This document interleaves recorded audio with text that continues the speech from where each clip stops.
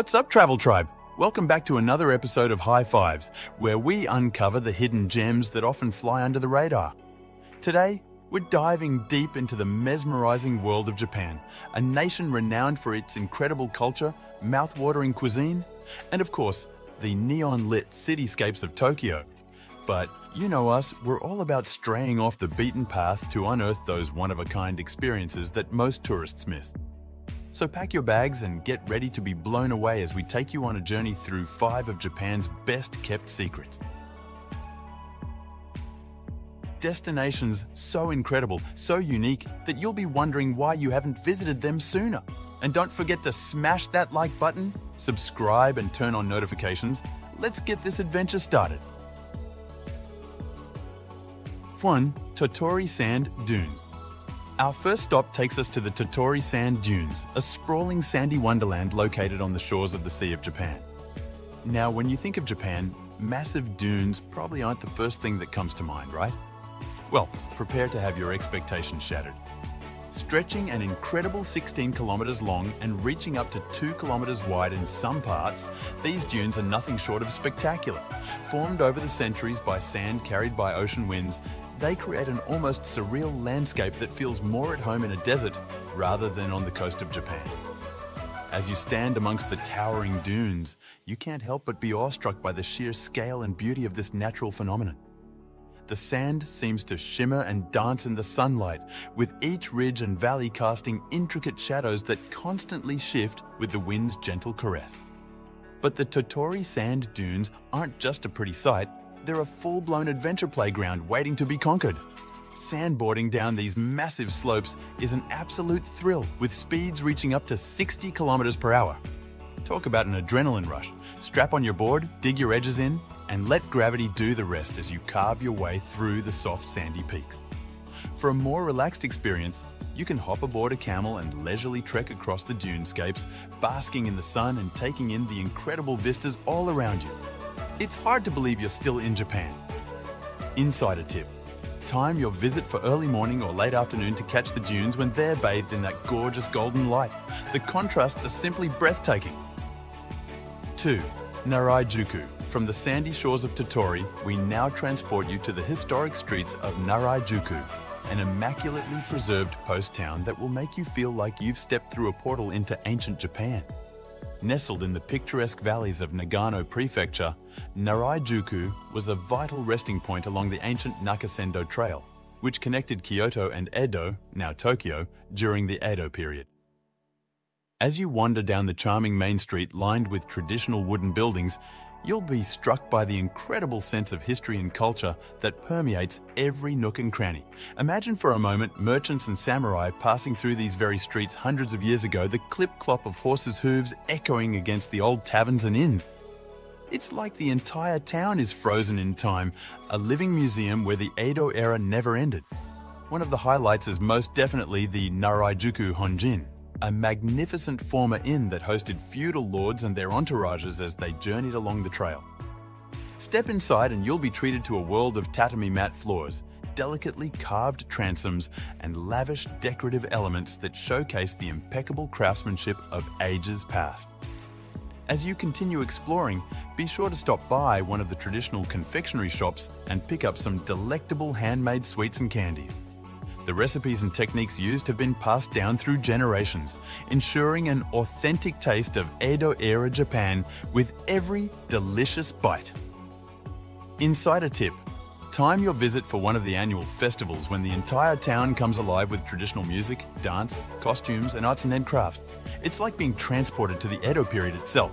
3. Kunisaki Peninsula. If you're in the mood for a journey that combines breathtaking natural scenery with deep spiritual roots, then our next destination, the mystical Kunisaki Peninsula, is sure to leave you utterly spellbound. Jutting out into the shimmering waters of the Bungo Channel on the island of Kyushu, this secluded peninsula feels like a world away from the modern cities and towns that dot the rest of Japan. Here, ancient shrines and temples lie hidden amongst rolling green hills, pristine forests, and dramatic coastal cliffs that plunge into the turquoise sea below. As you set out to explore the winding roads that snake their way across the peninsula, you'll quickly understand why Kunisaki has been considered a sacred site of Buddhism and Shinto for well over a millennium. Whole villages seem to have been frozen in time, with thatched roof farmhouses and fields carved into the hillsides, almost untouched by the rapid development that has swept across other parts of the country. At the heart of this mystical land lies the awe-inspiring Usa-jingu, a revered shrine complex that dates back over 1,000 years. As you approach through the towering green cedars that line the entrance, you can't help but feel a sense of reverence and spirituality washing over you. The masterfully carved buildings, the smell of smouldering incense, and the gentle tinkling of bronze bells in the mountain breeze all contribute to an atmosphere that is at once serene and humbling. But the Kunisaki Peninsula isn't just about shrines and temples. The natural landscapes here are simply jaw-dropping. Hike along the rugged coastal trails for sweeping vistas of sheer cliffs and crashing waves, or lose yourself amidst the primeval forests that sweep across the interior. You'll quickly understand why this place has been considered sacred for so long. Insider tip: sign up for an overnight stay at one of the Shukubo temple lodgings to get an authentic taste of Buddhist monastic life. The vegetarian cuisine is absolutely divine.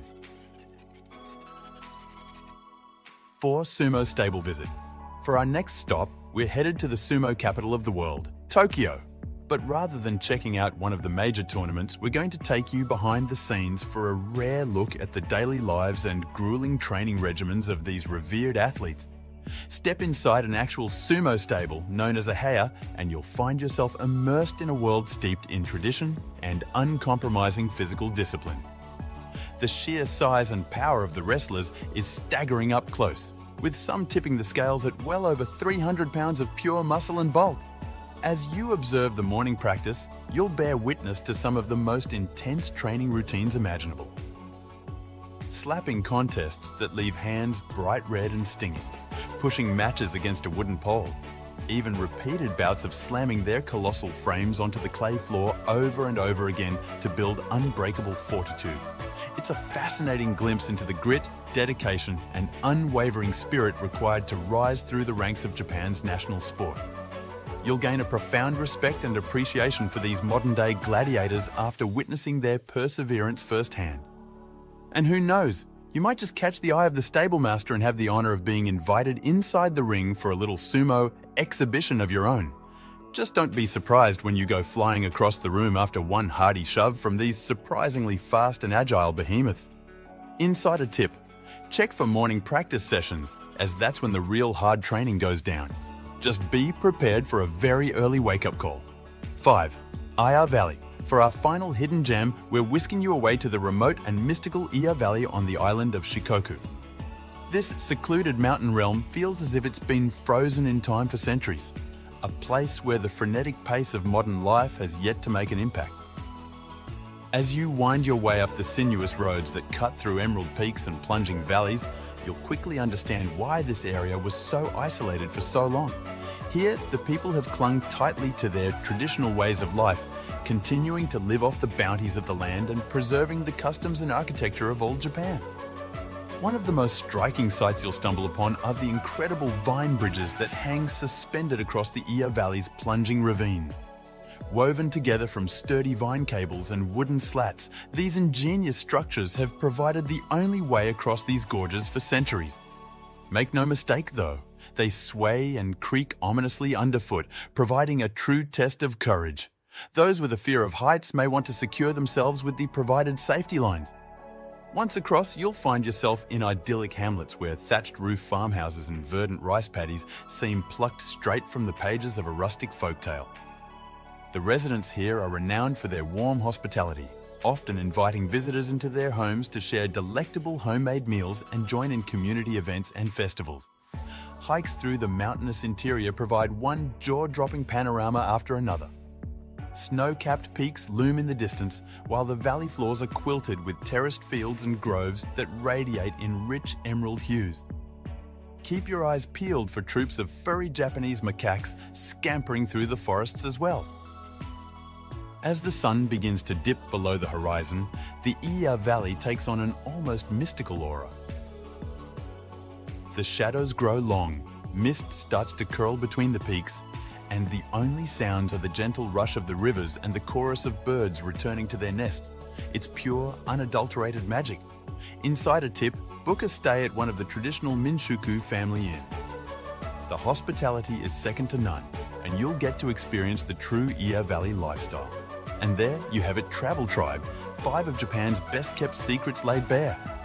From sandboarding down towering dunes to stepping back in time through historic post towns to finding your inner zen in mystical mountain valleys, there's something here for every type of wanderer.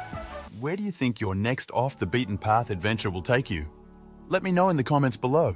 While you're at it, make sure to subscribe and hit that notification bell so you never miss another episode of High Fives.